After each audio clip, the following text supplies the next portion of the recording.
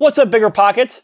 So is house hacking in today's market of higher interest rates, does it make sense? So is it a great move or a dumb move? That's what we're talking about today. So who am I? My name is Chris Lopez. And my real estate investing team in Denver has helped house hackers buy almost 200 properties. That's over $80 million in real estate. Plus, I have house hacked myself multiple times. I have learned a lot of things and a lot of things that you don't want to do. So I'm double fisting water and caffeine. Let's get into the show.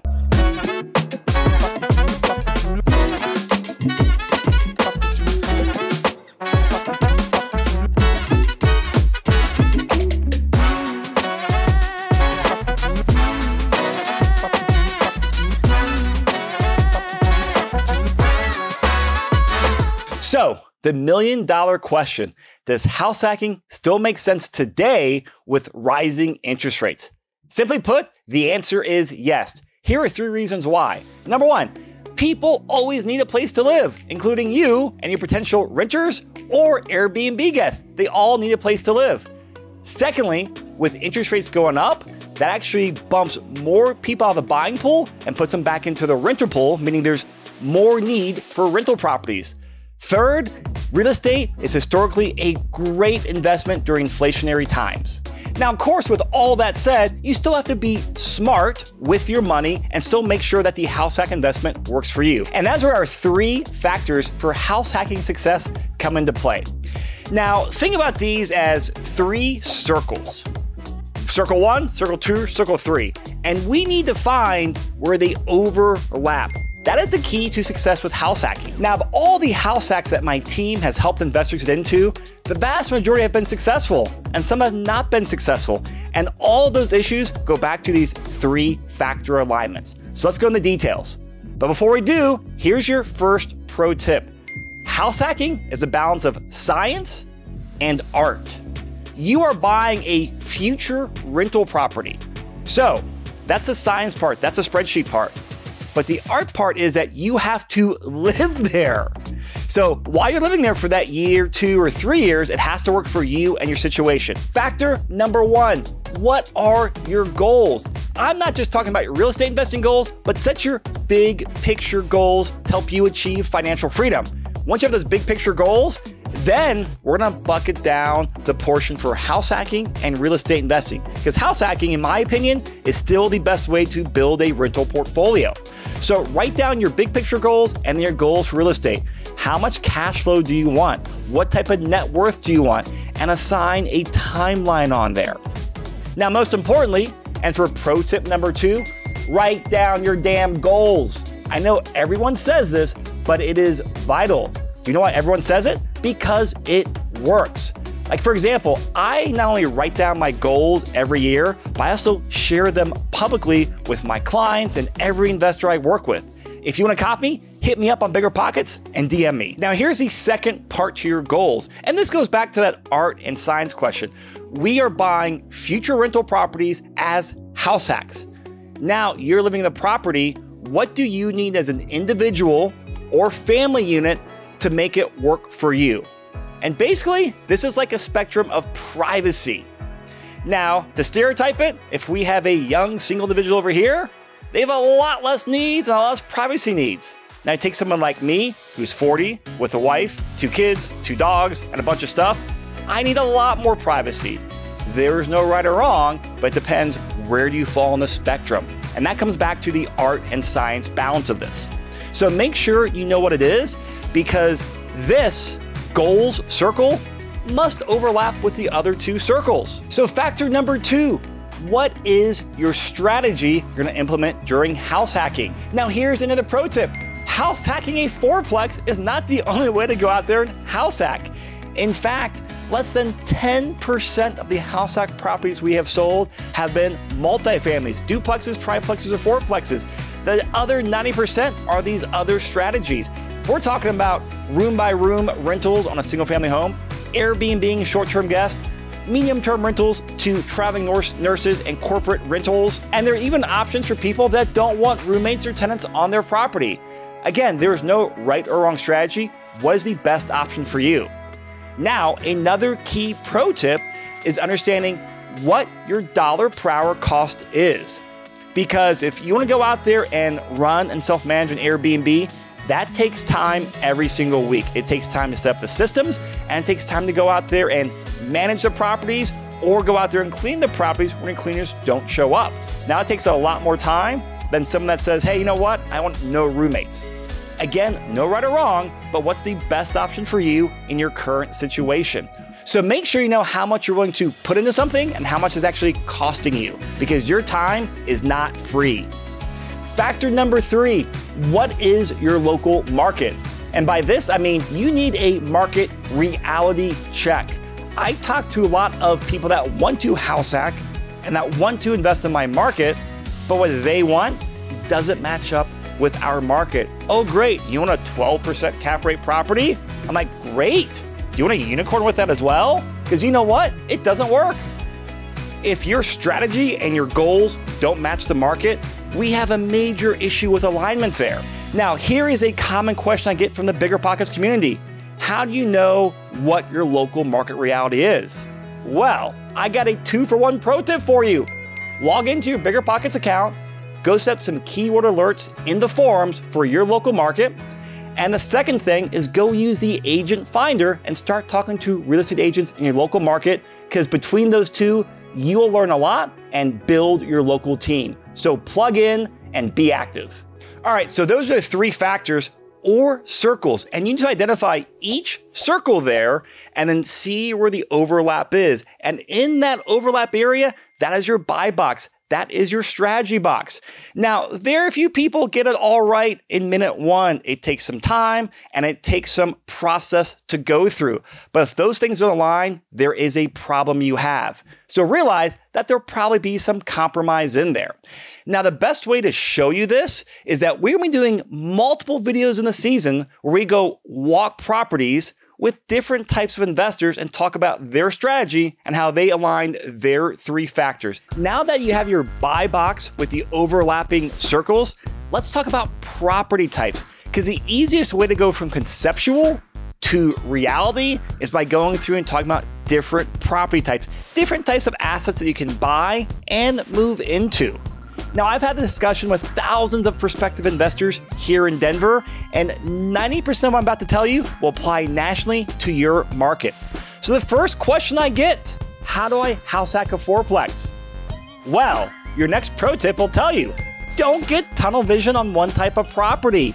Out of the 200 properties we've sold, do you want to know how many triplexes and fourplexes we've sold in the last almost 3 years? 1. That is 1 property, which is less than 1% of the house hacks we've sold. And here's why. We can't talk about buying a certain type of property or asset without talking about financing. You need a lender. You need a bank to go out there and be your debt partner when you go out there and buy a house hack. Now, there's basically 3 main ways people finance their house hacks. The first is a 5% down conventional loan. The second is a 3.5% down FHA.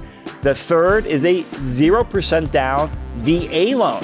So my first question to everyone who wants to house hack a triplex or fourplex is, hey, Mr. Investor, are you a veteran?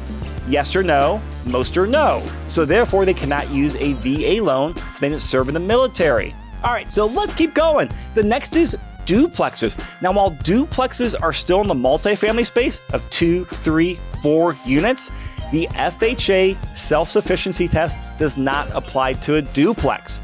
Still can't use a 5% down conventional loan, but 0% VA and 3.5% down FHA will work for a duplex. Now, out of the 10% of house hacks we buy that are multifamilies, the vast majority of those are duplexes.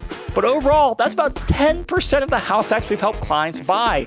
The rest are single family residences. So a lot of 4 or 5 bedroom homes, because they're perfect for room by room strategies, or finding a single family home with a mother-in-law suite or ADU. ADU is accessory dwelling unit, might be called a granny flat or carriage house in your market. It's basically a separate living space or structure on the property that acts as a second unit, but still zoned as single family. Those single family homes with mother-in-law suites or ADUs That's often the sweet spot right now for our house hackers. And they are great for having privacy, having roommates, doing Airbnbs, doing medium-term rentals. It gives you lots of options. Now, this next one may surprise you. The last couple of years, clients are buying a lot more new build townhomes. Now, here in my market in Denver, we have a lot of infill townhomes in the hot parts of town where they're modern, they're in great spots, and they're brand new properties. And the reason this works for a lot of investors is because they're going to command top dollar in rent while they're living there or once they move out. They're in great spots and also fits a lot of our investors' criteria. They want something turnkey and simple. Their life is busy, their career is busy, and they're not a handyman DIY person. Nothing wrong with that.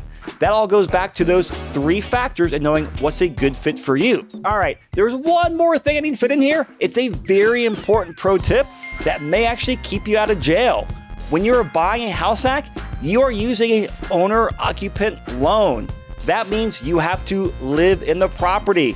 So the pro tip is actually live in the property and don't commit mortgage fraud. I'm amazed at how many people and how many lenders like, oh yeah, just say you'll live there, but don't worry about it.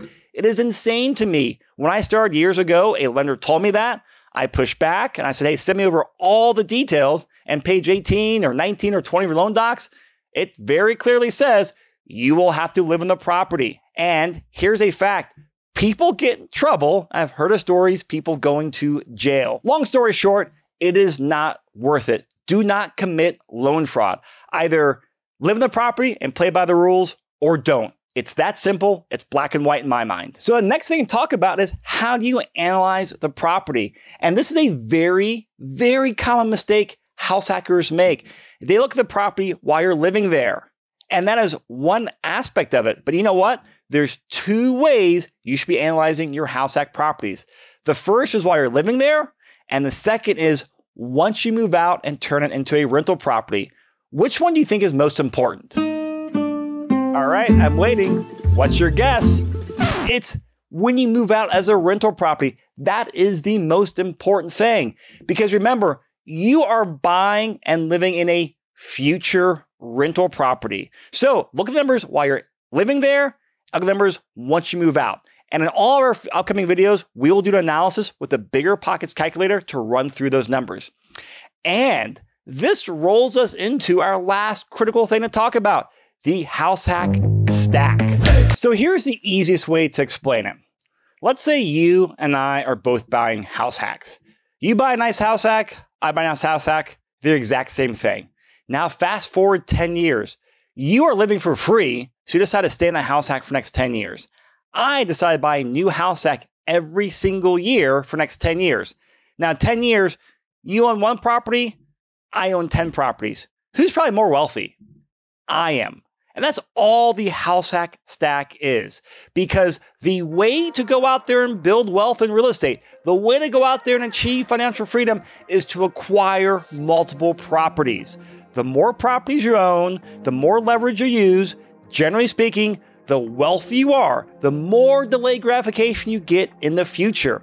And that brings us back to the power of house hacking. You're able to buy a very expensive asset, a $300,000, a $500,000 asset for 0 to 5% down. The leverage is insane you get on that. So when it comes to building your real estate portfolio, aka your house hack stack, think about a chess game. If you're buying your first property, you're doing 1 pawn move. But that is 1 move with lots of moves in the future. So this requires a couple of things. One is patience. Realize this takes years. It takes decades to create real wealth.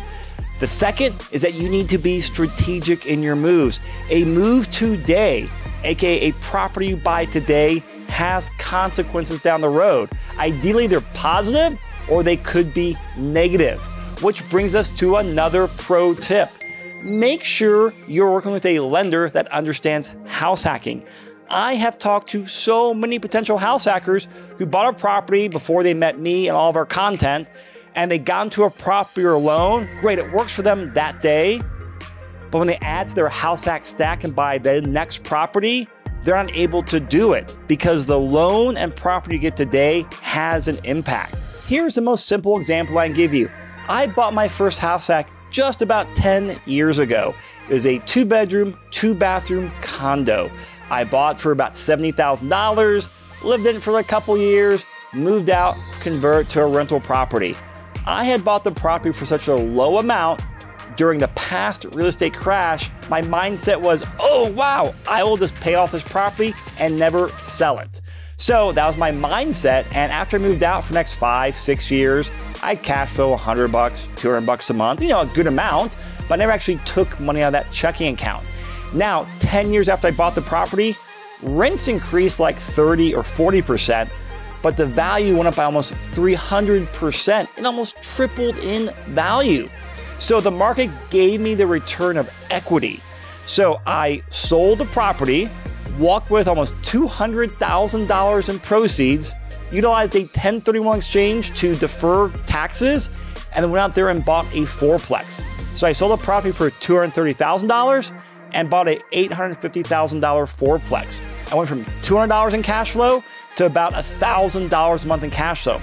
And not just today's cash flow, but I also get more future cash flow, more appreciation, more tax benefits. And that comes down to the house hack stack and playing that chess game. How do you stack your house hacks to not just make it sense for today's environment where you're living there, but how do you plan ahead so in year 2, year 5, year 10, it works towards your financial freedom goals? Remember that the goal is to go out there and build your house hack stack. Use the 3 factors, use all the pro tips, and use all the BiggerPockets resources and community to go out there and create your plan, but most importantly, write it down and execute it. And that's why for the rest of this season, we are walking real properties with real people, reviewing real numbers and real house hack stacks to show you ways that different people are going out there and using house hacking to achieve financial freedom. So stick around for future episodes, but make sure you hit me up on social for more tips and behind the scenes content. Make sure you like and subscribe to this video. Leave your comments and let me know what your house hack stack looks like. Was it? Not in like 30 years. Do you know the thing where she asked the question to the audience and then she asked it again?